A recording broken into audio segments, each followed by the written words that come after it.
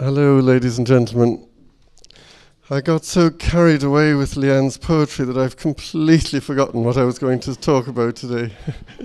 And I was shaking all morning because I was going to have to talk this evening. But you stopped me shaking as well, Leanne. Thank you very much. May I tell you a little bit about Skull Campus and what it is and where it came from and background to it all and where it's going? Skull Campus on the surface is a web page. It's www.skullcampus.com. And for those on cyberspace, that's SCHULL, Skull Campus. It's a not-for-profit little business that we set up. It's a funny little business because we don't have any overheads, we don't have any staff. We advertise courses, workshops, forums on the Skull Campus website. Just to give you an idea of what's on it and who's on it, I just came to live in West Cork a few years ago, and I just find it such a fantastic, open-minded, wonderful place to live. And I have two little boys. We came on holidays first, and when I saw what was here, I said, God, we have to live here because my two little boys have to grow up here in such a wonderful place. But the people, God, they're such fantastic, well-travelled, sort of humble people living around here, which I'm meeting one by one. Incredibly clever people. And just to give you an idea of it, one of the forums we've got on in October is on peak oil, and a lot of you know of Dr. Colin Campbell, the peak oil expert in Ballydehob. He set up the Association for the Study of Peak Oil. So there's a forum on peak oil, but it's not so much, we all know the oil's running out at this stage, that's been proven. But it's more, what are the solutions to it all? And we have a forum on that in October. In June of this year, we've got a forum on genetically modified foods, and people will be speaking for and against. There are all sorts of workshops. If you go onto skullcampus.com, if you go into food, you'll get anything from the fantastic courses that are given at Glebe Gardens, organic gardening and all that sort of thing. Equally, you've got the Good Things Cafe in Durris, food courses, cookery courses and all that. Anything from that to Nick Slocum and his wonderful whale watching, which goes on around here. But it's encouraging more people to give courses. And Nick now has started a wildlife photography course. And through sort of Skull Campus, he's got in touch with Chris O'Dell. And Chris and Nick are starting a photographic course based in Grove House in Skull shortly. Chris, as you know, was the cinematographer for the Inspector Morse films. So all these people live around here. They're fantastic people. So it's encouraging more and more courses. And it's spending time with these people. It's not in sort of teacher classroom style operation. It's all about spending a few hours with these people, and you learn so much more. See, the whole world has sort of gone down the, dare I say, a sort of closed education route. And what Skull Campus is all about is opening up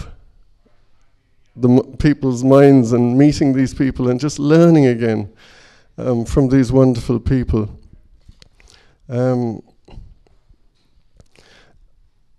my sort of business life is in renewable energy and waste management, and I've been at that for the last 20 odd years. And it's what Declan was talking about earlier on. We set up composting plants, and we're setting up anaerobic digestion plants and bioenergy plants around Ireland and England at the moment. But something really hit me the other day. For the last month, I've been involved in a really revolutionary renewable energy invention, which unfortunately I can't tell anybody about yet, even though we did file for a patent a couple of weeks ago. But just to go back to the education, I mean, I'm a farmer's son from North Cork, and I was very lucky with fantastic teachers in primary school and secondary school. I went to the Christian Brothers in Charleville. And yes, I got leathered for not knowing my homework several times. We were in a classroom, and if you weren't able to answer a question, you got a leather across your hand. And this was a leather made out of 2 pieces of leather with a little bit of metal in between. And one particular day, I had learnt the wrong bit of history, learnt the wrong few pages. So the teacher realized this, so I got 3 leathers because I didn't know the answers. And my hand was purple from my tips up to my arm, virtually. But I'm not giving out about the Christian Brothers. We had terrific respect for each other. So that was my experience of secondary education. You laugh. I mean, I'm not one of these people that just gives out about the church because these things happen. I believe it's a minority. But anyway, that was my experience of secondary education. And then I went on to third level education in Dublin, and I did agricultural science, being a farmer's son.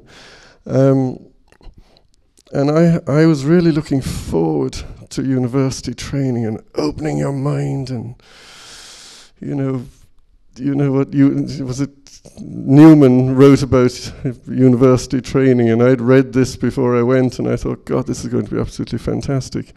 But it wasn't, and I know you shouldn't give out about things that you've done in life, but we'd 4 lectures every morning, and we'd practicals and science things all afternoon and all that. And it was like third level education for me was technical, and it wasn't what I imagined university to be like. So, but going back to the invention that I'm working on at the moment, see, I find that all these people, I find education desperately closed and going down just closed routes. And I think to get out of the situation we're in Ireland and the world at the moment, we need to reinvent ourselves, and we need to open our minds, and we need to just wake up again. And I was with a venture capital company in Dublin during the week, and I was showing them this invention. And the venture capital guy I was talking to was an engineer. And within the first half a minute, he said, "Oh no, that's not going to work at all." And I thought, how on earth can you say within half a minute that this revolutionary renewable energy device is not going to work? So anyway, you see where I'm coming from. That Skull Campus is all about spending time with the people, the wonderful people that live in West Cork, but not just in a lecture situation. We've had 3 wonderful forums in the last few months. The first one was on national governance, and we had about 30 people in a sitting room in Grove House in Skull, and a guy called Jeremy Gilbert gave a fantastic introductory talk on national governance, and it's how he thought, it was his ideas of how Ireland has been governed at the moment, how it should change. And we had an hour and a half discussion after that. fantastic discussion and fantastic solutions. And I think everything from now on should be about solutions. I think we should draw a line in the sand. Let's stop giving out about NAMA. Let's stop giving out about the banks. Let's stop giving out about the government and the politicians and all the rest of it. It's a waste of time. It's a waste of our energy giving out about these things. It's all about solutions from here on. And I think that's beginning. And so we had this wonderful discussion on national governance, and we wrote up some notes, and all the notes were all positive. Solutions, what could happen? What could help this country get out of the mess we're in at the moment? I heard yesterday that there was cash coming from Iceland instead of ash, but I don't think that's the case. But we sent the notes of that national governance to every elected individual in the country. And that has had a reaction, and we've got reactions back from TDs and it's a case of starting this whole movement, starting this whole positive movement of solutions to get out of the situation.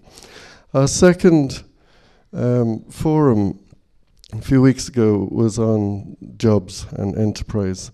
And this wonderful guy called Senan Cook came from Dunhill in County Waterford. And he was this fantastic speaker. And in Dunhill, the community has developed 98 jobs and something like 12 different businesses. The community financed it themselves. They got the money together, they got the site, they built the factories, and new businesses came in, and they have created 98 jobs in this tiny little rural area near the sea in County Waterford. So that was the forum on jobs, and that empowered and enthused people, the 40 or 50 people who were at the forum a couple of weeks ago. And on Thursday night, night before last, we had a lovely forum at Inishbeg. Inishbeg is a beautiful house down the Baltimore Road here. If you want to see it, anybody, it's inishbeg.com. And that forum was on climate change. And Nick Slocum gave a fantastic introduction, very well researched. And the room was, there were about 20 people there. And what we don't do is, unlike TED, and I think this is a fantastic forum, TED, I take my hat off to you for organising this. Skull Campus is a little bit different. You can come and you can be anonymous at the forums, but it's not filmed and it's not recorded, and it's just so people can really get into conversation and discussion on all of these sort of things. And if we report on a forum, we don't put people's names on it or anything. It's just the solutions. But we had a great discussion on climate change, and everybody learned quite a lot. So Skull Campus, just get back into the focus on the core of it again.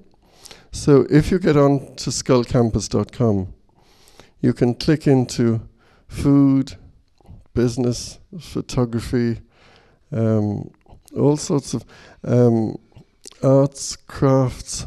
There's a great group in West Cork called Hands on West Cork. We're linked to that. So it's Jose's wife. There you are. Alison Greenwood Chairs. I mean, she runs a course. 2 people come on the course. And for a couple of days, they make a chair. You know, I mean, how fantastic.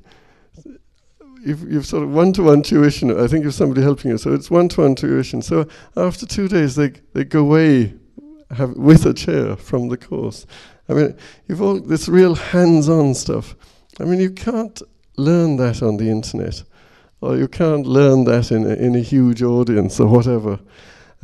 So that's just one example, but there are people doing stained glass courses, there are people doing woodwork, and et cetera, et cetera, et cetera. So it's links to all these fantastic people that give these courses all around West Cork. So in a way, I suppose what Skull Campus is, to a certain extent, is a facilitator, and if you get on the site, you can see all the things that happen around West Cork. God, time flies.